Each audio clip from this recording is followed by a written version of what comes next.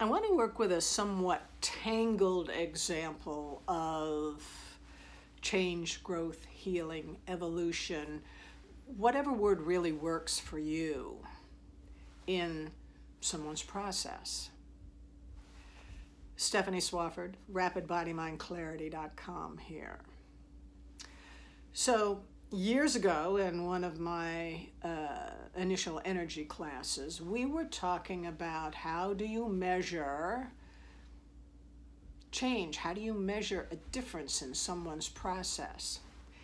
And one of my colleagues in class brought up this woman he knew who had been a prostitute working for a pimp. And in time, she became a call girl, no longer working for the pimp. And the question was, is this a moment of healing? Yes, no, kind of heated discussion around this. And for me, yeah. This was a difference. This was something that supported her well-being. Think about it. Set aside the fact that she's still a prostitute. Maybe that serves her on some level. We don't know. That's a judgment call that probably has no place in the healing process. But look at this. She's no longer working for a pimp who sets her calendar and takes a cut of her money. She decides who she works with, when she works, how she works, what her fee is. Is that not in support of her healing process? Now, again, let's go back to, well, she's still a prostitute, and maybe that serves her.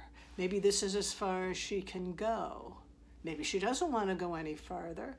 Maybe she does, and this is the new foundation that she can build on to change even more.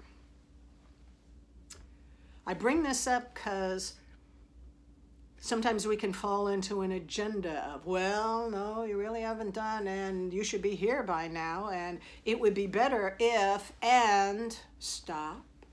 That's us. That's our concept of what someone's healing is. What if this was the exact healing for this woman at this time?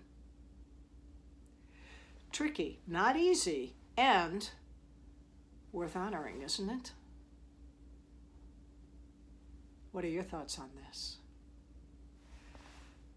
Share, teach us, or contact me directly at rapidbodymindclarity.com.